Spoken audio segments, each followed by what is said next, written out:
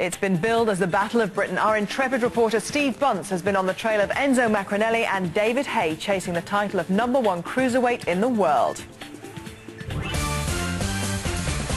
Is going to stay with us, but not since the heady days of Ben and Eubank has a single British boxing fight attracted such hype.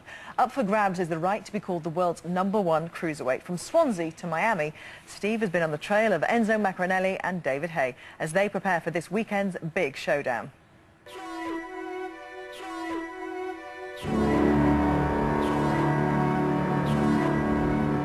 Ultimately, Steve, it comes down to that first bell ringing, it's me and David Haye in a ring. You know, this is what it's been boiling down to, the undisputed cruiserweight champion of the world. I'm ranked #1, universally recognised as the numero uno in the cruiserweight division. 200 pounds, 14 stone 4, 91 kilos, I'm the man. You know, like my idol, Holyfield, you know, I want to follow in his footsteps, and you know, I can't wait for this fight. I can't really explain how much I want this fight. Once that first bell rings, the gulf between #1 and #2 is going to be glaringly obvious from the first jab that I throw.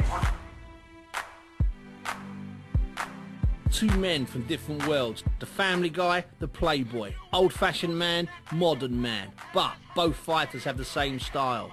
It's power in the ring, the don't blink factor, one in a cold cramped hut surrounded by smells and friendly faces, the other in the heat of Miami surrounded by his own thoughts. A massive fight, Britain's best for 20 years, 4 belts, just one winner.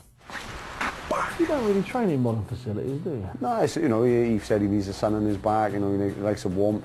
Unfortunately, I'm in the freezing cold of sunny Wales. But obviously, you know, we're in the gym, in an environment, got to train that a little bit harder to get warm, and you know, it's what I'm used to.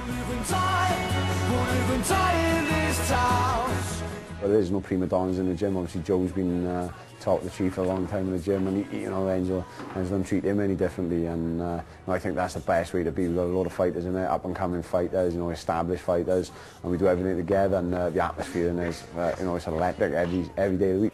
You know, we actually enjoy it, and the atmosphere just brings you on a little bit more.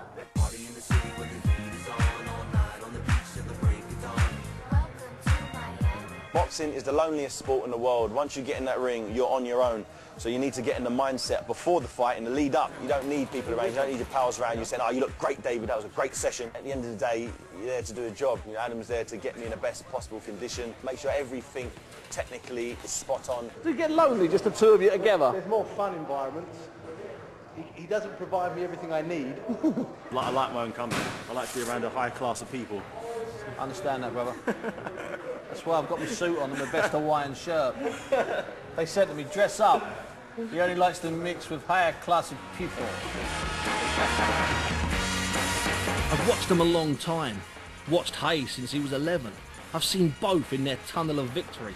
Haye can go solo. He likes his own company. Miami 1 month, Northern Cyprus the next. Maccarinelli, he's a homeboy. He likes the family links. It helps him relax. It fires his desire. Something special happens when you go inside that tin shed. Looks like it's going to be blown away and fall off the edge of the cliff there down at the valley. That's a special atmosphere in that gym. My dad's gym. Yeah. Yeah, that's what I've been brought up. When I do get a chance, I like to go up the gym and help my dad out with the young kids, and you know, some cracking boys in there, and it's just another atmosphere that I enjoy being part of. You know, if I can give my knowledge to some kids, you know, it's great. How many nights a week are they in here? Monday, Wednesday and Friday, and then on a Sunday, you know, the boys going for the championships. Well done, boys. And what do they pay, £1 a night or £50? £3 a week. £3 a week. That's all he charges, £3 a week. Come one night, £3, come 3 nights, £3.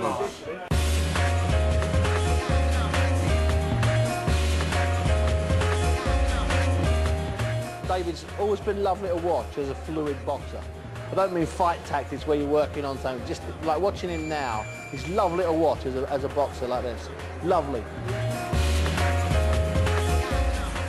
Do you keep any of your stuff from when you were younger? Your boots and vests and stuff? What a pity, eh? Old memories. Remember I was doing a clear out, and in the bottom of a black bag I found my silver medal from the World Championship. Is that right? Yeah. I don't know, I'm not sentimental like that. That was just then, this is now.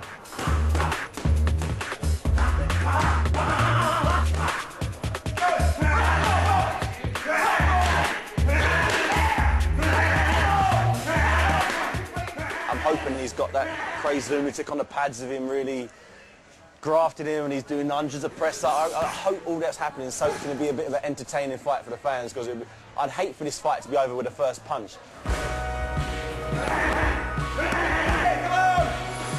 All this showbiz lifestyle means nothing to me. I'm a family man. I love what I do, and I'll carry on doing it. Do you know, I was in central London the other week, Dave, and I get a tap on the shoulder. A couple of well-dressed guys say, "Is David Haye training for this big fight?" I said, "Yeah, of course he is." He said, "Oh." I said, "Why do you know him?" He said, "I don't know him," he said, "but he nicked my girlfriend." Yeah, it might have happened, It might have happened, but I didn't catch a name. That's what he said. What can you do, huh? What can you do? What can you do? Give him back at the end of it. You know me a long time now, Steve, and it's the fight that I wanted. It's a fight that's been on British public lips for a long time. I think basically since we both turned professional. And as it happens, you couldn't pick a better time for us to finally lock horns. I need him in the ring because I need to knock him out and shut a few people up who think they know about boxing. I think I've been given the respect I deserve over the last couple of years, and I've said it before, this is a night I will get my respect. I'm a better human specimen than Enzo Maccarinelli is, and that becomes so clear as soon as that bell goes.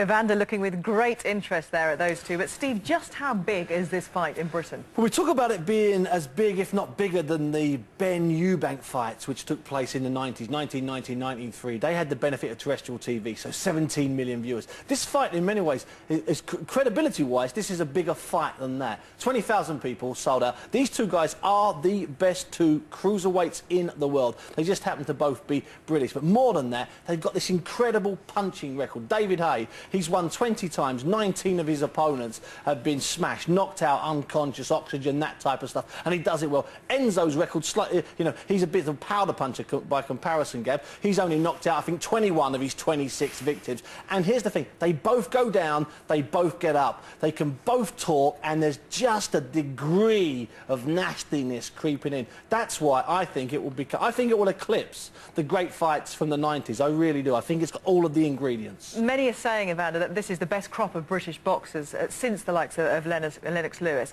and these two are just part of that. How do you fancy fighting either one of these two? Me fighting them? Well, you know, even though they move up to heavyweight, I'd rather fight somebody I already seen fight before and already champion. My whole thing is not to fight them young guys. That's a whole... I'd be here all my whole... I would never retire if I had to go back and fight the young guys. He was watching David Haye really carefully. He said to me, which one's David Haye? Because David Haye's already fought at the heavyweight, and David's plan after this fight is to take 6 months off and gain about 28 pounds, Evander. Do you think that's too much for him to gain? Well, I do personally, because the weight really don't make you a better puncher. And you take it, you know, when you take one fight at a time, you'll gain the weight, you know, because you're young. So you're going to put weight on automatic. But you fool around, put that weight on, then you're going to get heavy. You're going to get too heavy. You saw there the hype, the talk between the two of them building up to the fight at the weekend. You've been involved in so many of those, you know, and we consider some of it to be for the press, you know, some of it is just there for the show.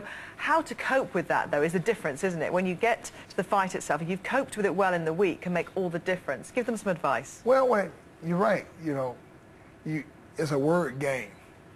When a person has confidence, they can say 2 words and just tear a person up.